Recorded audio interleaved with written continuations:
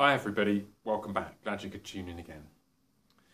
Today I'd like to make an announcement about these devotions, and after I've done that I want to give you a little bit of background and explanation for that announcement, and then to ask your help and your input as we consider what's the best thing to do moving forward.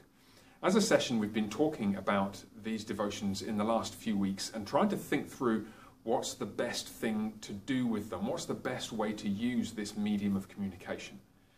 And what we've decided to do, this is the announcement really, we've decided temporarily to press pause on these daily devotions just for a period of a few weeks.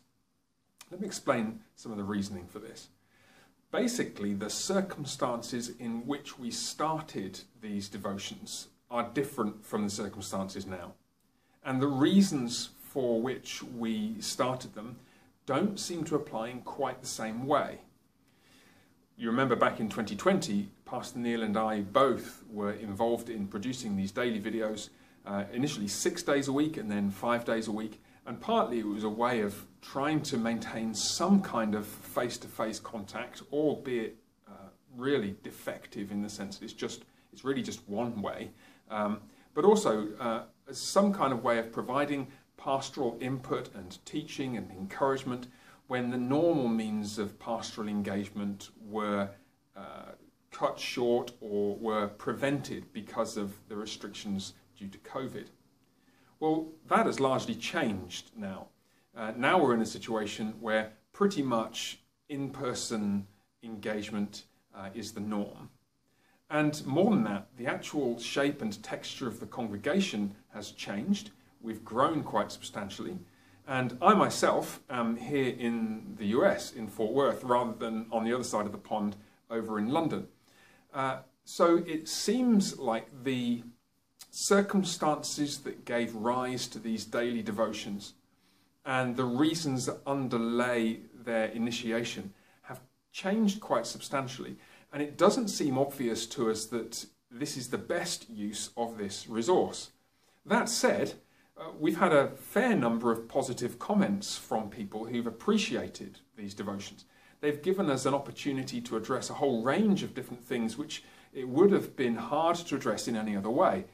To put it another way, in God's providence, 2020, among other things, opened our eyes, certainly opened my eyes, to the possibilities of this form of communication. And just think of all the different doctrinal and biblical and cultural issues that we've covered over the last year or so. Those are things which we wouldn't probably have been able to cover in the normal course of events. And so it looks like perhaps this does provide a useful structure for teaching and engagement and dealing with questions and helping with discipleship-related issues moving forward. That said, the actual content of these devotions itself has changed over time. It began very much as daily devotions, devotional material. And I remember talking with Pastor Neil about how we should try and structure these, and resolving myself to keep everything to 3 to 5 minutes. Well, just look at the timestamps on some of these devotions and see how unsuccessfully I've kept to that resolution. But at the same time as we've been led to go longer, so to speak, the reason we've been going longer is because we've been addressing a whole bunch of material which isn't actually really devotional in nature. We had a whole series of these videos on the subject of critical theory, and we talked about a whole range of other things which to do with discipleship and theology, but they weren't really short daily devotionals. So what we've decided to do is, rather than try and make some small incremental changes, not being really sure where we're going, we're going to press pause in a deliberate fashion for a few weeks and just think about the best way to use these resources. Here we have a way in which I, and potentially other people as well, obviously Pastor Neil and perhaps other folks, can engage here on video, face-to-face with you as a congregation. You are our primary audience. These videos are not designed specifically for anybody else. If other people watch them, that's fine, but it's you guys. It's the congregation here at All Saints, the brothers and sisters in Christ whom we're physically worshipping with week by week. It's you who we, as a session, want to serve using these videos. And we'd like to hear what you found helpful, how you use them. what you found less helpful.